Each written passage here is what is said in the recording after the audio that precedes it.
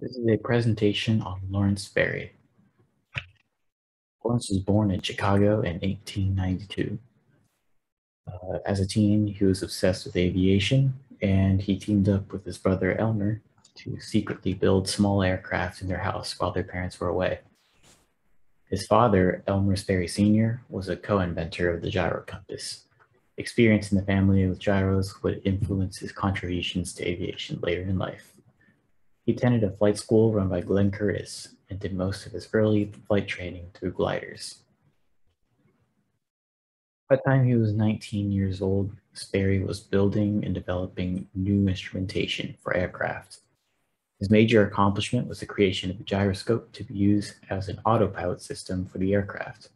He did this by mechanically adjusting the gyroscope to the controls of the aircraft.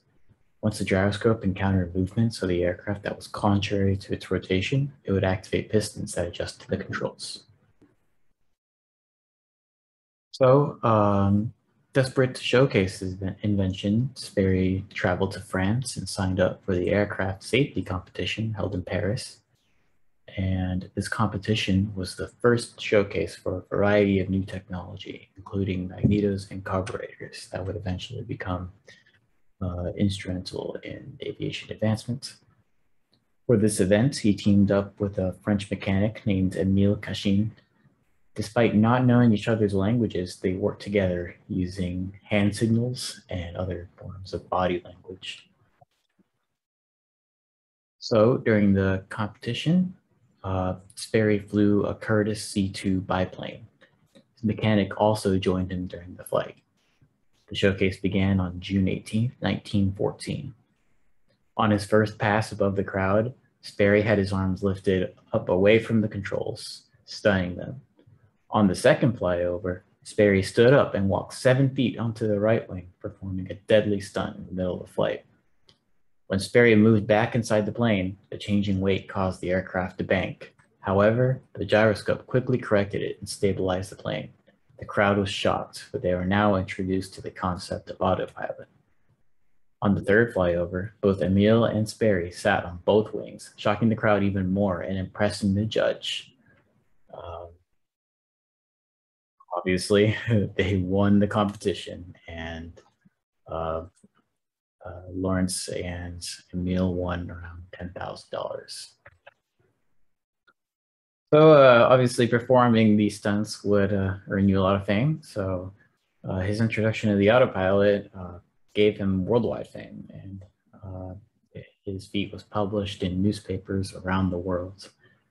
General Billy Mitchell eventually contracted Sperry to develop planes that utilize this system. Sperry then developed a sport plane called the Sperry Messenger, which was positively received by the military.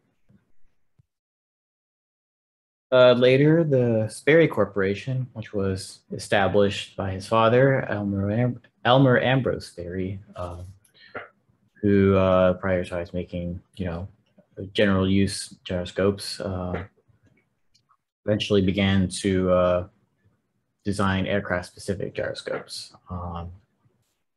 And the company began producing them for autopilot systems on their aircraft. And it still exists today, creating aircraft systems.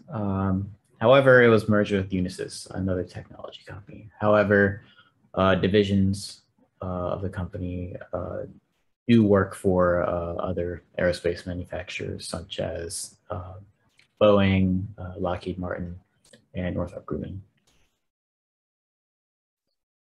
On December 23rd, 1923, he left England for a flight over the English Channel towards France. There was dense fog and very low visibility at the time, but Sperry was experienced with instrument flight, many of his own design, and decided to take off anyway. Yet he never arrived at his destination, disappearing into the English Channel, and his body was later recovered the next year in 1924.